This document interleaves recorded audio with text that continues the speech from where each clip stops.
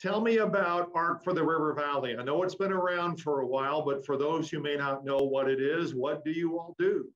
It has been around for a while. For a nonprofit, it's older than 60 years. It's been around for more than 60 years, which is a long time and a lot of successes for a nonprofit.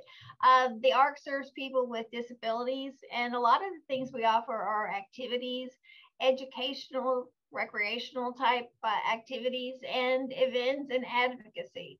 There are special needs among the special needs community, and we try to target things like you might not think about a guardianship or power of attorney. In most families where you have someone, you don't have anybody with a disability. If you have someone with a disability, there are a lot of legal questions and benefit questions that come into play, and advocacy is a real important part of what we do. You mentioned activities. What kind of activities are we talking about here? Well, we have a couple of really popular ones, and then some that are popular but not as popular. But bowling in this community, bowling really matters. The phone's been ringing off the hook all day. I want to know if we're having bowling tonight. But we bowl, and we bowl with Xbox here in the building at the Arc, and we also bowl at Midland Bowl. And it's not unusual to see like 8 or 9 lanes of people lined up ready to bowl, because bowling is a big deal with our group. Some of the other things they like art. At least once a week we have a movie of the week, and they really enjoy the movies and the free popcorn. And we don't drink a lot of soda because a lot of our people have some health issues. So we don't drink soda. We try to stick with water and things that are a little healthier. But we do have free sodas, so the popcorn and the drinks, and if we have some candy that somebody's donated for our movie on Monday, that's a big deal. This Monday our movie was Thor, and they enjoyed that. And how far reaching do you go? It's just not in Sebastian County. No, we cover the entire River Valley. All right. So into Oklahoma, right, into the Salisaw area, and we serve some of our bigger events. COVID has kept us from doing our dances, and our dances are very popular. We'll have like 400 people at our dances. We have just decided to postpone the Valentine's dance, which would have had 400 people into a relatively small space, dancing and laughing and eating. And we just decided right now is not the time to have that. But we do have scheduled later in the year a Halloween dance and then a Christmas dance.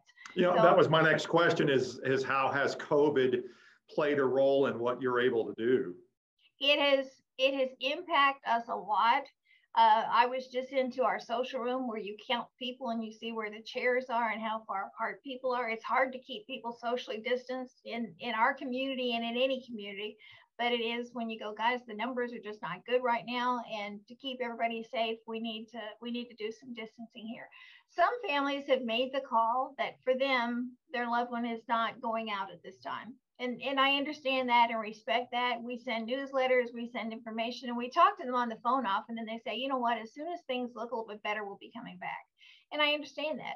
But for some of them, because many times people with disabilities have other underlying health conditions, and so sometimes the families just keep them pretty isolated during some of the more concerning times. So how do clients find you? How do you get them into the building or into the program? Well, we've been here 60 years, so a lot of people within the disability community know about us. But a lot of the caseworkers who through DHS or other agencies, they know that we're here and what we do. And we're open from 10 until 4, Monday through Friday. And we have things like Xbox bowling, which is a big deal, but the Xbox bowling and different games. We have the Wii, we have puzzles, we have traditional board games, we have the basketball goal indoor and 2 basketball goals outdoors. We have air hockey and pool, and people find out about us though usually from somebody else who has someone with a disability or a caseworker or somebody who's familiar with the ARC. So a lot of our referrals come from within people who are in one way or another associated. I mean, we do stuff we're pretty active on Facebook. And we do reach out to people, and we hear from people sometimes who are moving into the community, and they want to know what kind of information that we have and what kind of services there are for people with disabilities. I know you rely a lot on fundraisers and volunteers, and we'll talk about that in just a second. One of the biggest, obviously, is the United Way of Fort Smith area. Where would you be, do you think, without the United Way? Oh, I am as big of a supporter probably as United Way has, because I have worked for two other agencies who were United Way agencies. Mm-hmm. And what the United Way does is an umbrella, and the leadership that they provide in the nonprofit community, the collaboration that they provide, the resources they provide. I mean, for the number of people they have, and you talk about leveraging volunteer hours, nobody does it better, in my opinion, than the United Way. Is it difficult? You mentioned volunteers. Is it difficult to be a volunteer with the ARC?